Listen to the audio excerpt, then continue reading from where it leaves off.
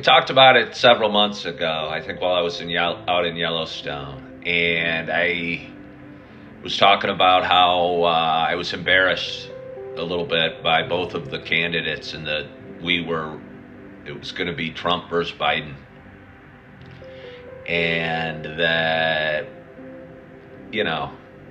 I don't know, I was ready for Biden's been in politics for 50 years, and Trump's coming up on 80, and I don't know. Thought it'd be fun to have some fresh ideas. I thought it'd be fun to have some fresh ideas. And,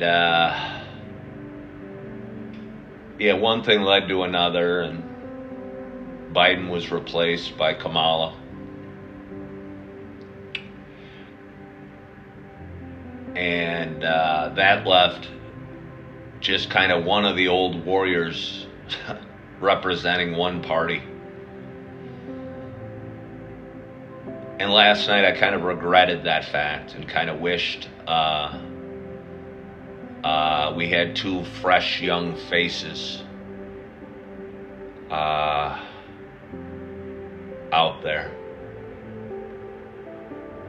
Somebody with fresh ideas and a fresh mannerisms and a fresh way to talk. And but we did. We had I don't want to call her a young woman, but relatively young woman, educated woman,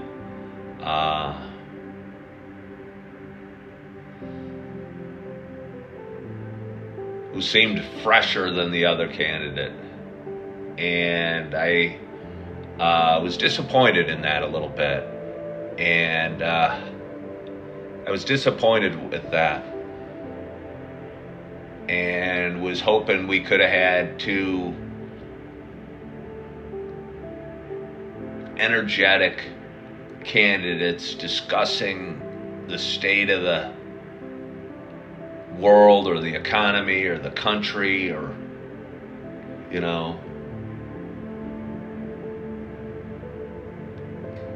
and not what we had last night, really.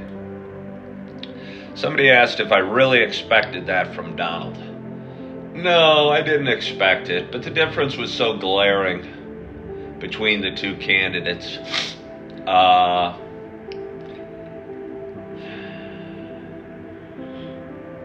I always find myself being disappointed in Donald Trump a little bit. Occasionally he surprises me and comes off presidential and not just a bully, if you will.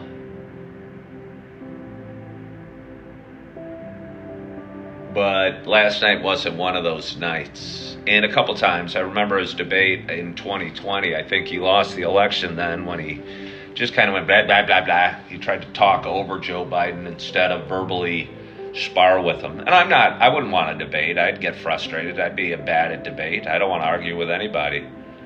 So I'm not saying I could do it, but I'm not running for president either, so. I was just kind of disappointed and felt, I don't know, just a fresher,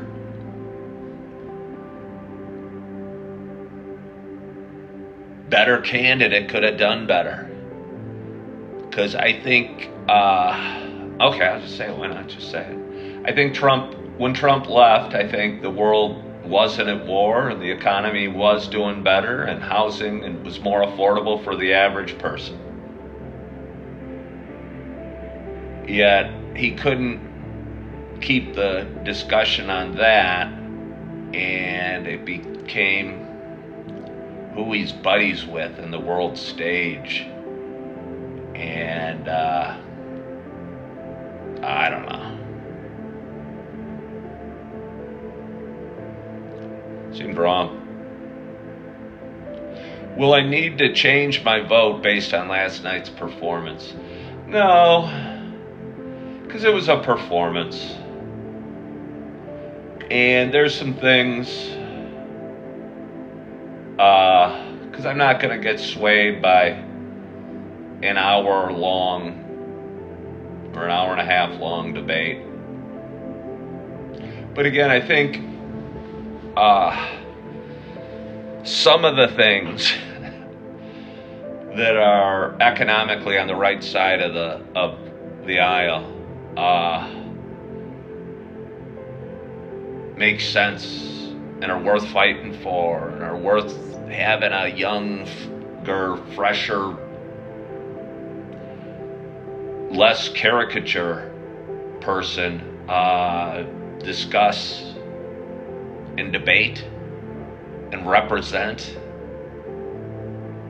And honestly, I was watching last night and I felt like because I'm slightly right of center, but I see both sides, and I certainly see the importance of compassion and understanding and individualism or individuality, and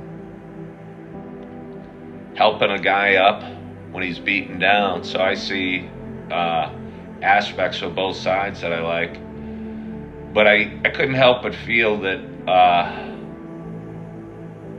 the Republican Party has locked itself into being the party of the old white man. And I didn't think Trump could possibly win the Republican nomination. I didn't think that was even a possibility. And he strut into it, or walked into it. It was easy. There was nobody there running against him. I'll tell you what, he might be, it's fun being able to say whatever I want. It's fun being able to say whatever I want.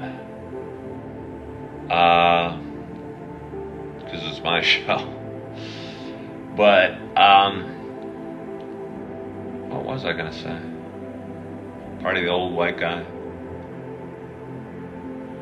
Oh, the guy I wanted for his running mate might be polarizing too, but he's quick-witted and could have, I think, probably dismantled Kamala on the stage last night. Is that Vivek Ramaswamy guy. He's still a guy. I'm not against men. I'm not even against old white men. But I don't want my party to be always symbolized by an old white man. I'd like a fresh face with a big smile and energy and enthusiasm and quick wit and control over his emotions. And I think that Vivek guy could have done a great job on the stage in explaining the benefits of capitalism, or benefits of smaller government, or a whole bunch of things. But it just looked like on stage there was kind of an angry old white dude and a fresher face, if you will, on the other side. And I was disappointed by him.